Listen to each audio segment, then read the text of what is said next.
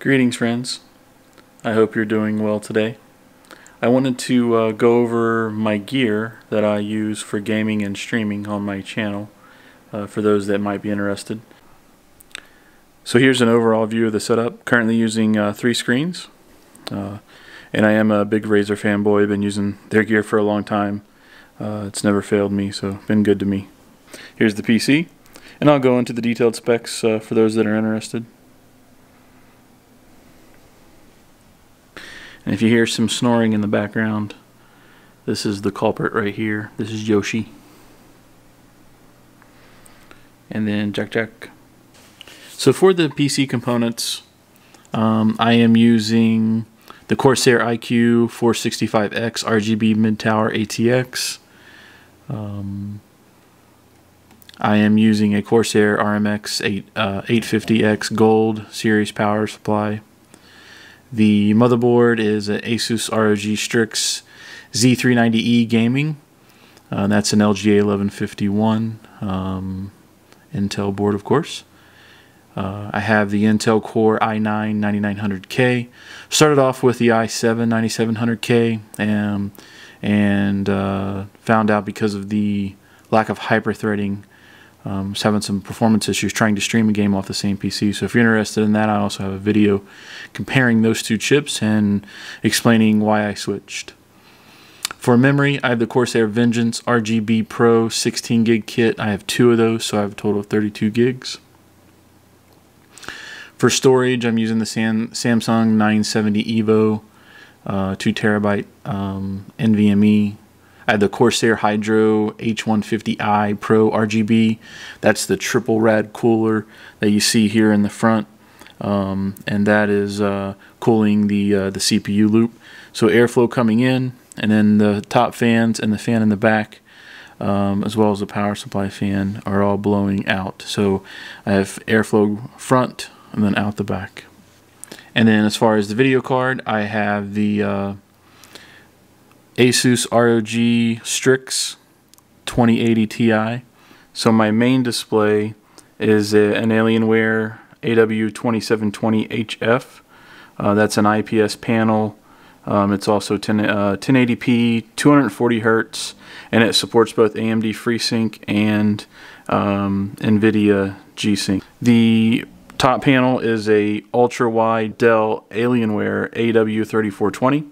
This is a 34-inch curved LED to 3440 by 1440p, 4 millisecond. It's 120 Hertz overclocked, 100 Hertz normal, and it's also NVIDIA G-Sync display. And then to the left, this is what I use to, I have my stream elements and other tools that are running while I'm streaming on this. This is a Dell Ultra Sharp U2515H. And this is it's a 25-inch LED IPS 60 Hertz, but it is also a 1440p. Razer Huntsman Elite keyboard, and I'm using the wrist rest, so it's got the RGB all the way around. I have 2 mice, so depending on the game I'm playing, if I need to use a lot of buttons, like an MMO or even with Wolcene and Diablo, sometimes it's good to have those extra buttons. I'll use the Razer Naga Trinity, and of course it's RGB. And then for FPS and other games where I need something that's a little bit more agile, I have the Razer Lancehead Tournament Edition, also RGB. The mouse pad is the Razer Sphinx V2, so super thin, and it's got like a super sticky back on it, so it does not move. I have a couple of the Razer bungees to hold the cords on there. Then behind that, I have the Razer Base Station Chroma, which is just a USB, and that holds the headphones, which are the Razer ManaWar 7.1s, and that's where I keep them so that they can charge. For external speakers, a little hard to see on here, but I have the Razer Leviathan Dolby 5.1. So the sound bar is right here, and then underneath the desk is the subwoofer. The Yeti Nano Blackout. I've used some other Yetis in the past.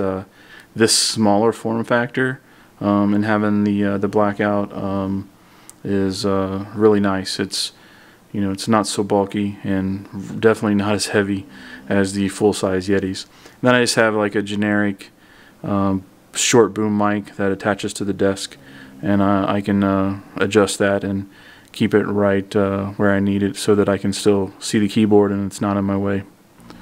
Then behind that you'll see is my my Elgato Stream Deck. It's the 15 button. That's what I use for scene transitions, to control my hue lights here in the main cave, and then I can also do I've got some other macros and things set on there like mic mute.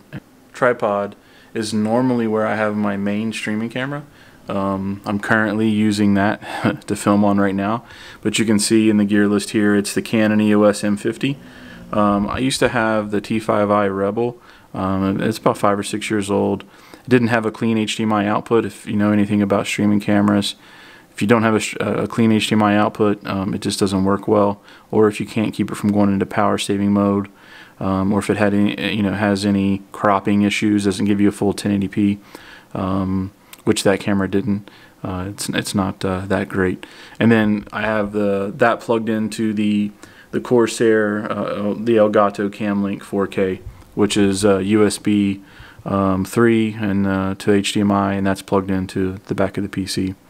And then the last piece of peripheral equipment I have is the Logitech 9220, and that is what I use for a secondary camera, and that is pointed at the chairs in front of the TV because that's normally where the dogs hang out, so I can show them on the stream when I am away, or my BRB or my starting soon. You'll see that on there.